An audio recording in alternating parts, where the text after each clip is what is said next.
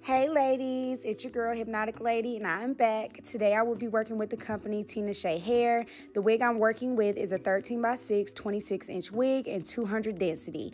Y'all, get into this color. Those of you who have been following me know that I like to go in with a razor comb or eyebrow razor and cut off my excess lace. You just want to start on one side and then cut off the other side until you get what you need. This is what it should look like, and then once that's done, I like to go ahead and put my wig back on. Make sure everything is lining up how I need to line up. If you need to cut any extra lace off, go ahead and do that before we clean the perimeter of our hairline and get ready to put it on. I do use 70% alcohol to clean the perimeter of my hairline. You can use something higher, but I really feel it's not necessary. Just take a cotton swab or a rag or a Q-tip and go around the perimeter of your hairline where your ball cap is and clean the perimeter of your hairline, sis. You don't need no makeup, no dirt, no none of that. Once that's done, I like to go ahead and place the lace back down, make sure everything looks good before I put the glue down so we ain't got no problems. The glue I will be using is Bold Hold Active, of course. And y'all, I just took Tay's virtual class, Arrogant Tay's virtual class, and he said to start doing it, you know, side by side. Don't do the whole hairline at once. He likes to work from one side to the other. So I'm gonna be starting off with my right side and then just using a rat tail comb and my glue, smoothing that out in a I guess smoothing motion. I don't know how to really say that. And using the blow dryer in between, switching between my hot and cold setting. I do this about 3 times because I want like a medium hold. If you guys want a stronger hold, I would do 4 to 5 layers, but I only did do 3 layers.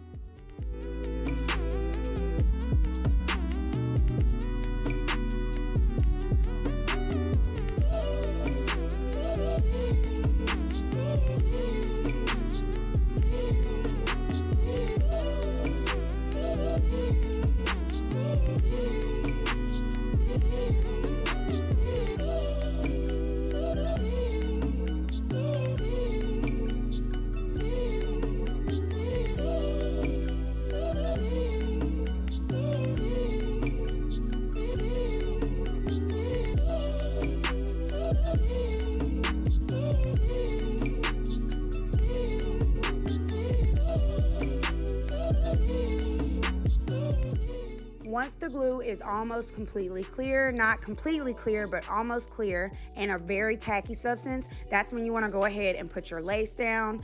I start by in the middle, placing it down in the middle, and then stretching out the sides to the ear tab to make sure I get a flushed look. I don't want any ripples or any wrinkles or anything in the lace. And if you have any extra lace popping up after you lay it down, just take some excess glue on your rat tail comb, place it wherever you need to place it, use the blow dryer, and smooth it out until it's laid down flat. I repeat this same process on the other side until I get the entire lace melted how I need to. Please take your time. Don't rush, but also don't go too slow because the hair will, the glue will dry. So, like I said, take your time, but kind of, you know, move in a fast-paced kind of self-motion so you just get the gist of it. You're not moving too slow, but you ain't going fast. And then any other excess lace, I just went in and cut off with my cuticle scissors. I'm gonna, again, like I said, I'm gonna repeat the same process on the other side until the entire lace is glued down.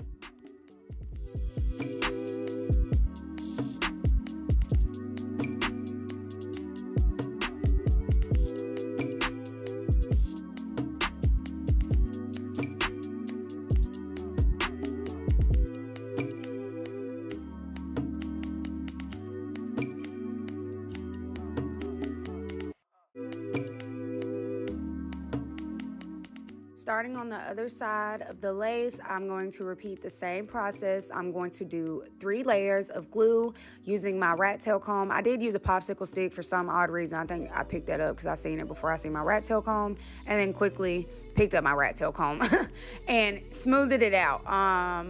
If you have a rat tail comb, I would suggest using that because I feel like it smooths the glue out better than a popsicle stick or anything else. And like I said, I'm doing 3 layers and using the blow dryer on my hot and cool setting in between until I get the tackiness that I need. And then once that's done, we're gonna press that lace down.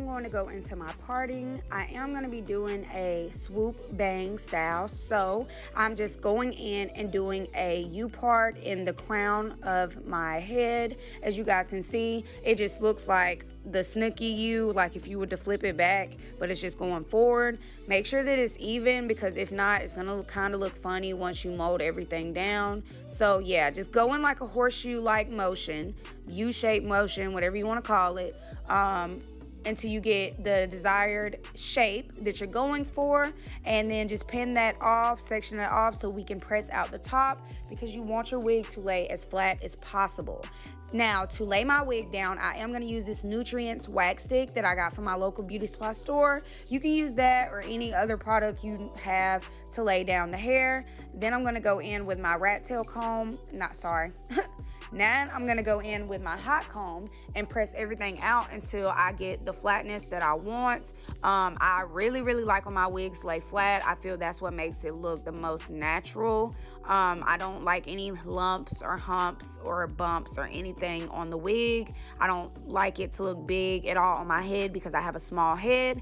So take your time with this process. Use the hot comb as much as you need, and please make sure you do not burn yourself, because I've also done that before. Like, it's no fun. You're gonna have a burn mark, and then you gotta wait for it to go away, and it's gonna be wherever in front of your frontal is, and it's not gonna look good. So yeah, take your time with this portion. Don't burn yourself, don't burn your hair, but take your time with the hot comb until you get everything flat to how you need it to be.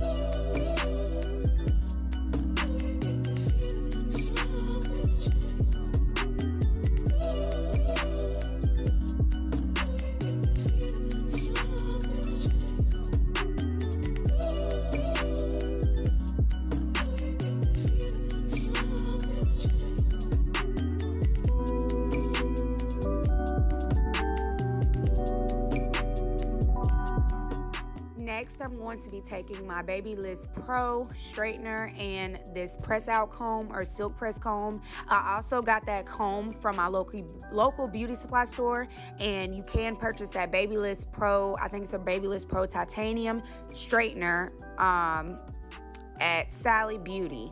I got it a couple years back, so I can't remember the actual price I paid, but I do believe that Babyliss Pro's products range from like $60 to $80 depending on what you're getting.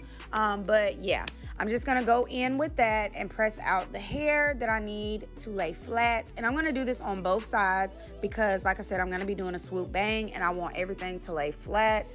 Don't forget to press out the back of your hair as well, sis. I hate when I see wigs nice and flat and silky and looking straight up front, and then in the back it looks a hot mess.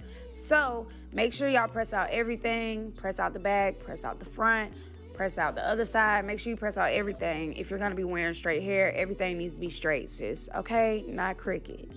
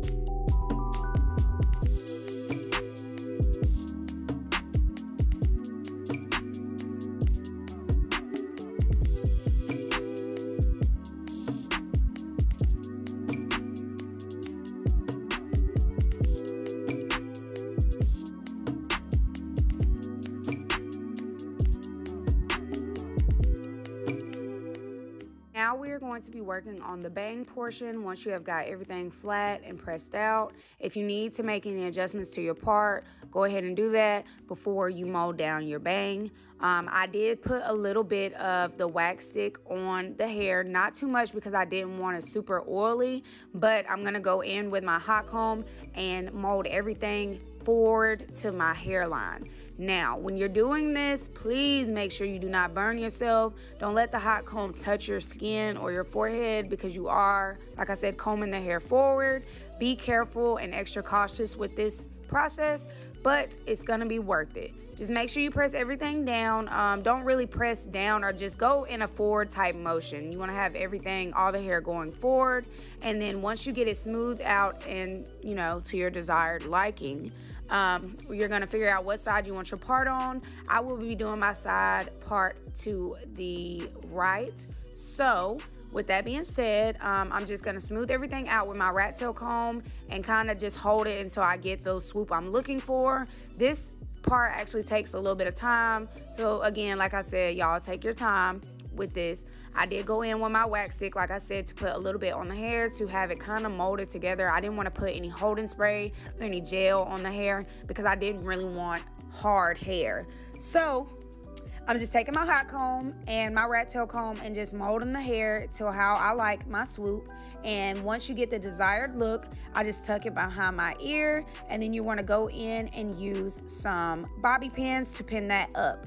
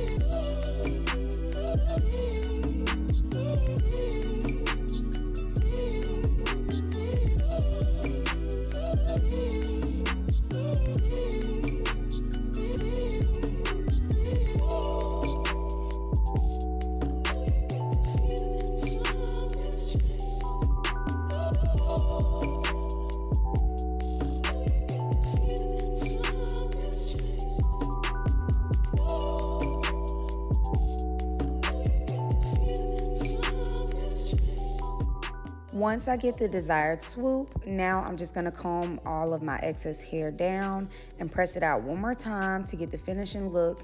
And then we are going to get into the baby hairs. Y'all, I was kind of excited about doing the baby hairs because, like I said, I took Arrogante's class, his virtual class, and he showed me a new method on how to do my baby hairs. So I'm gonna be showing you guys how I do that. I'm just gonna pull out a thin layer like I usually do, and I'm going to go in with my tweezers and pluck out any excess hair because you know I do not like thick baby hairs at all. And then I want you guys to pay attention. I got this micro or half, I think it's 0.3 inches or 3 points. No, it's not 3. I think it's 0.3 inches or 0.5 inch straightener that I ordered off of Amazon. And if you guys want to know the direct link, I'll just leave that below in the comments. Just let me know. But you want to take your scissors or your eyebrow razor, whichever one to use to cut your hair. I just used scissors and I went in a zigzag motion so the hairs are not straight across. Cut the excess hair off, and then I'm going to take this straightener right here. As you can see how small it is. It's usually used for like beard straightening or if you're trying to do a pixie cut. And I'm going to pre-curl the baby hair. Y'all, now I'm going to take this flexible hairspray and I'm going to go in with my eyebrow spoolie. I've been using these lately, these past couple videos, and swoop my hair. Now, I learned that it's way easier with doing the swoops when you pre-curl them. And again, y'all, I learned that technique from Arrogant Taste class. It is a little hard doing at first, but I got it after, you know, a couple tries. And look how easy everything lays, and that'll be the finished look. And you know, I'm just gonna go in and press out just a little bit more, make sure everything's all nice and neat, and then we done, sis.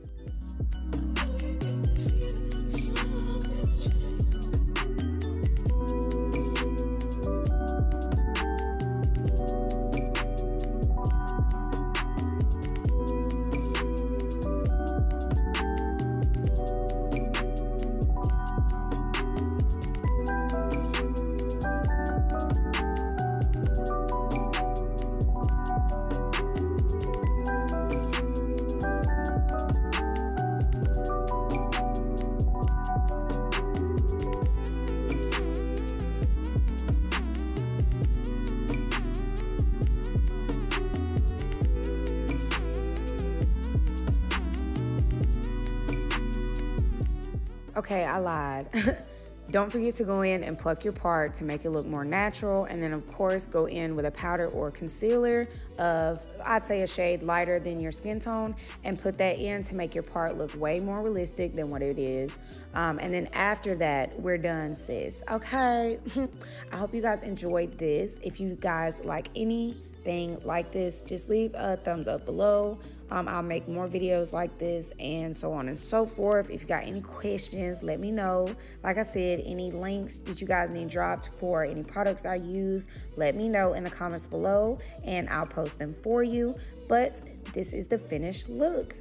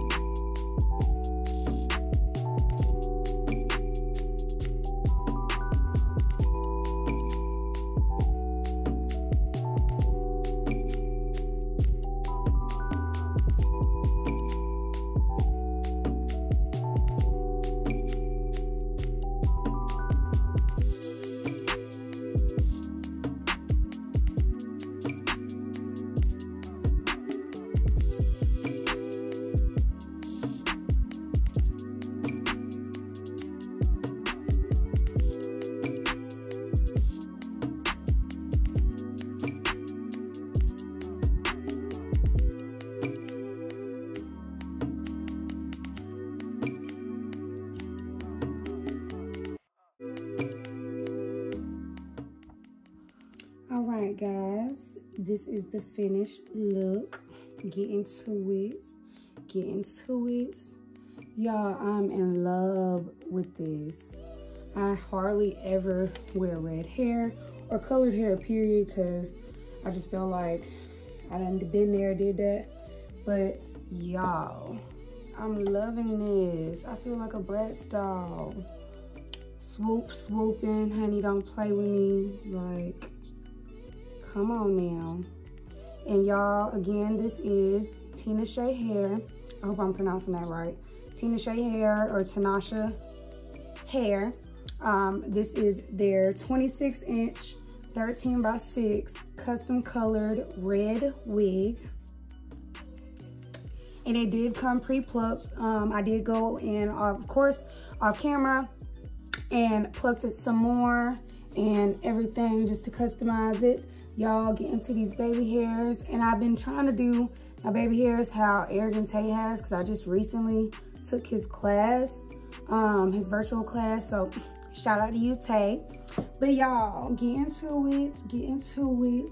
Tell me what you guys think. And I got some more videos coming, y'all. I've been gone doing a lot of shit. I got dogs now, Frenchies that I'm working with, and I'm getting my boots done. That's coming up very, very soon, and I plan on vlogging it and sharing that experience with y'all. So please stay tuned. Don't forget to like, comment, and subscribe. Hit that like button. Let me know what you guys think. Let me know if you like the bang, no bang. Tell me what you like. And I'll see you guys in my next video. Mwah.